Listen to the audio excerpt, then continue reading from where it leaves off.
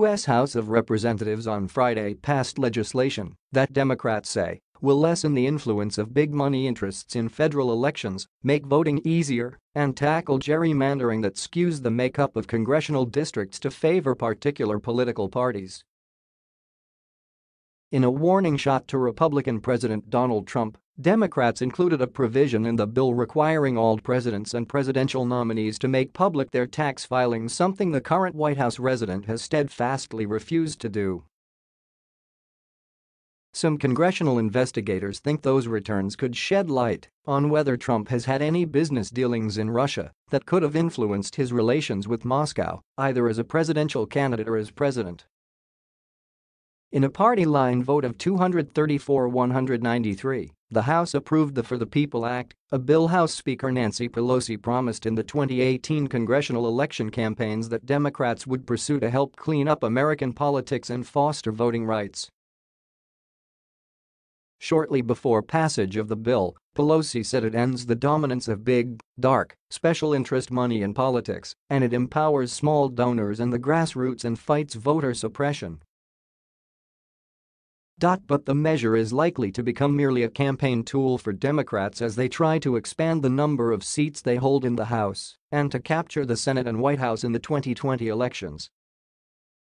Senate Majority Leader Mitch McConnell, a Republican, has repeatedly attacked the Democratic bill, leaving little chance for it in the Republican-controlled Senate. Backers say the legislation would make voter registration easier, expand voting hours on election days, restore voting rights to U.S. citizens who have served prison sentences for felonies and shore up voting machines and election infrastructure against cyber attacks and other interference.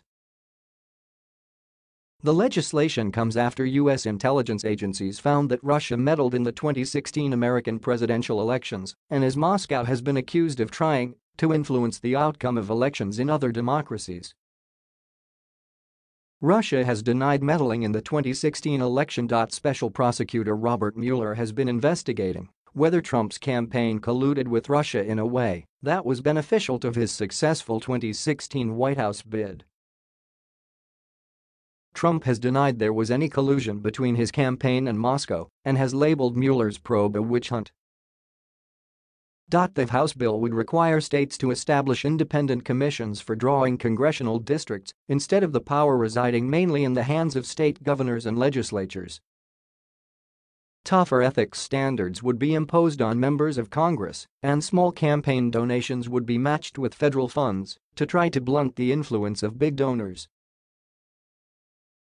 Calling it the Democrat Politician Protection Act, McConnell has lambasted the legislation, arguing it would give Washington too much control over elections while unnecessarily using tax dollars for political campaigns. As Senate Majority Leader, McConnell has the power to largely decide what legislation is debated in the upper chamber